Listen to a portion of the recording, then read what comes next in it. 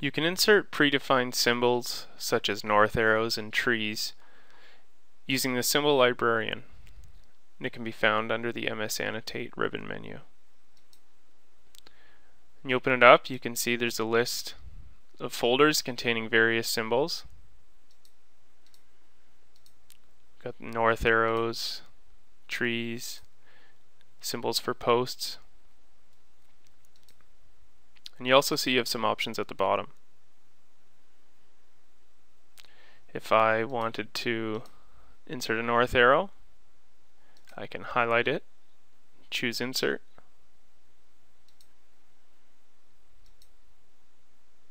I can then set the rotation by clicking my mouse, or if I press enter, I'll get the default rotation of 0 degrees or east.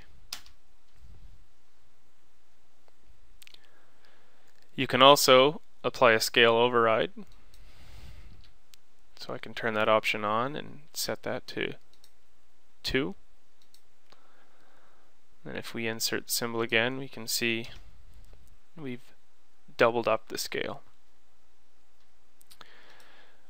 Once I've selected a symbol out of one of the folders, I can add it to my favorites menu. Choose add current. And then we can see North 1 has been added to my favorites. You can review more detailed info from each symbol by choosing selection info. Again, I could remove that north arrow from my favorites. Tile left will allow me to view my drawing and the symbol librarian side by side as two separate windows, rather than the symbol librarian window overlapping. I can search, for example, tree. You can see 84 results were found. If I go up to my search results folder, we can see various tree symbols are displayed.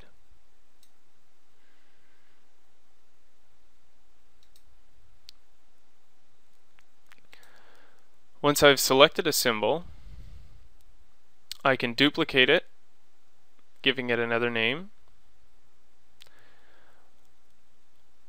I could edit the symbol, which will open up the drawing file where it's stored if I need to make some changes, or I can delete it as well.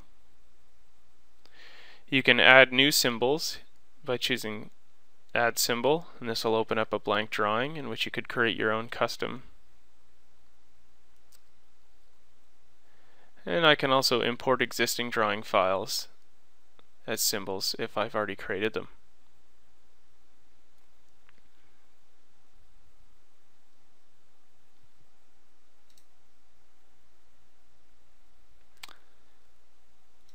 Again, you can see there are many different symbols to choose from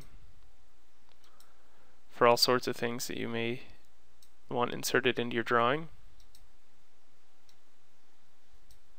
And you can also create your own if need be.